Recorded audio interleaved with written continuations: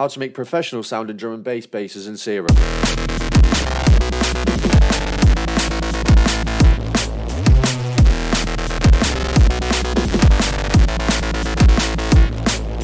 Enable sub and set to triangle at -2 octaves. Then on envelope 1, just add a bit of release. Next on oscillator A, leave it on the default patch at +7 with these settings. On oscillator B, set to 408A at these settings, -2 octaves. Next, enable the filter, set to A and B and set the cutoff to around 86 Hz.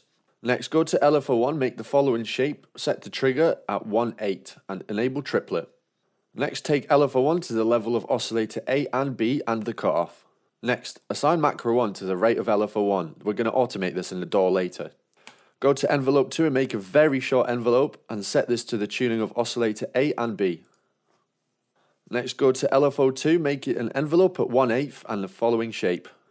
Then go to your matrix and set envelope 2 to automate the chorus pitch of A and B.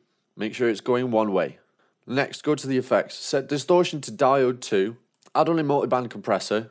Add a bit of reverb to your liking, make sure you cut out the low end. And lastly, add some EQ and automate LFO 1 to the frequency so it's going up. Lastly, we can automate the speed of LFO 1 by using the macro in our DAW. If you want more tips like this, make sure to leave a follow and stay tuned for our sample pack coming out next week.